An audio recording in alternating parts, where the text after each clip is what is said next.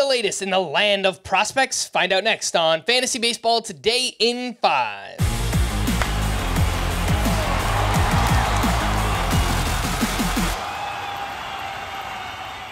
Welcome into FBT in 5 on Saturday, April 27th. I am Frank Stampfl, joined by Scott White, the top 5 prospects on the verge of getting the call. Junior Caminero of the Rays, Paul Skenes of the Pirates, Max Meyer of the Marlins, Christian Scott of the Mets, and Joey Loperfido of the Astros. Worth mentioning, we're recording this on Thursday night. Junior Caminero apparently left with an injury. We'll have to see what happens from there. But Scott, the one I wanted to ask you about is Christian Scott, who is coming off his first quality start of the season at AAA. It was 6 1/3 innings, 2 runs allowed, 8 strikeouts, a 14% swinging strike rate on the season.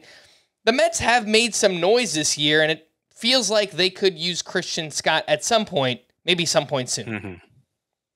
Yeah, I mean, if Jose Budo comes back down to earth, and his last start wasn't great, he has another one over the weekend.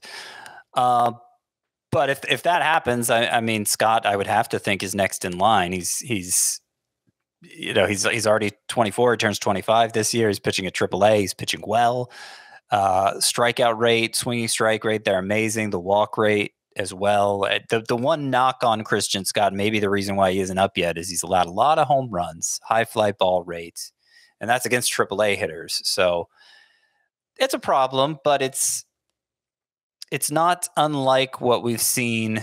I don't know. I guess if we're talking about what I expect from Christian Scott, what I think he could be for fantasy purposes, it's a similar profile to Shota Imanaga, not in terms of like the exact pitch selection, but strikeouts to walks to home runs. I think that the ratio across the board there will be very similar.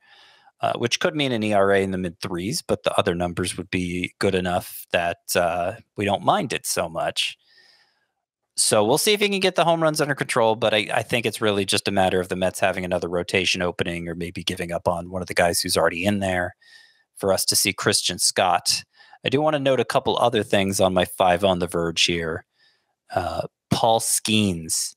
His first 4 starts were all about 3 innings in length. The pitch count was going up, but it was right around 3 innings each time. 4 1/3 is what his last start was, and he got up over 70 pitches for the first time. So the ramp up continues for Paul Skenes. I think we could see him top 80, maybe 5 innings next time. And once that happens, it could be any day till Skenes comes up. It may be that the Pirates are waiting until the Super 2 cutoff, the presumed Super 2 cutoff in June, but maybe not, because Paul Skenes is untouchable at AAA and really doesn't seem like he has anything to gain there other than just building up to a starter's workload. Max Meyer, I wanted to mention for him that so far the Marlins have followed through on their plan of 3 inning starts once a week to preserve his workload for later in the season. But AJ Puck just went on the IL, and they say he's not coming back to the rotation, and I have no idea who their 5th starter is right now. Maybe it's Roddery Munoz, who we saw make a start last week. I would guess so. I would guess that's the direction they turn, but there is not much margin there if something else goes wrong in the rotation. So I don't know that Max Meyer is going to be in the minors for long, and they're going to be able to stick with that 3-inning plan for long. 5 prospects on the periphery. These are prospects just doing something of note as of late. And Kyle Manzardo of the Guardians, Orelvis Martinez of the Blue Jays, Cam Collier of the Reds, Ralphie Velasquez of the Guardians, and Winston Santos of the Rangers. Scott, Kyle Manzardo and Orelvis Martinez, these are well-known names, and both are turning up recently in the minors. Yeah, and I don't like to treat my 5 on the periphery as overflow for my 5 on the verge, but sometimes that's what it becomes. It just feels like there's more prospects worth stashing than can fit in a group of 5 right now. In Manzardo and Orelvis Martinez, they would certainly be among the top 10 prospects to stash, because I think either of them could be up any day. They're both on power binges right now. Manzardo, of course, a lot of us thought he'd win an opening day job with the Guardians. They've kind of had this revolving door of nobodies at DH, but they're off to a great start, and I don't think they want to squander it. Manzardo could be a game changer for them at that position.